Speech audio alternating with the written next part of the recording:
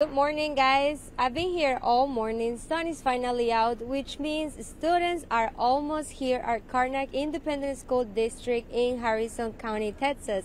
And I have here with me the new principal of Karnack ISD. Good morning, principal. Good morning. Thank you for joining us this morning. Tell me, I know you're the new principal for this school year.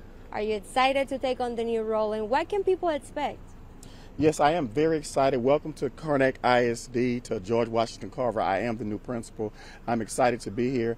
My thought process is I have the same mission, just in a different location. My mission is always to be inclusive with students, and to make parents and everyone feel welcome at our school.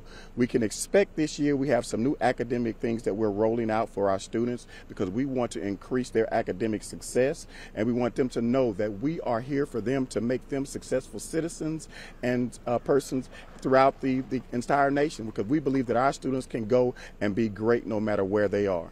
And I know there are going to be some new changes for the school year. How have you guys been preparing for those? Well, our teachers have been going through professional development, and myself, I've been going through professional development. We want to make sure that we're prepared to roll out the things that will make our students a success no matter where they go.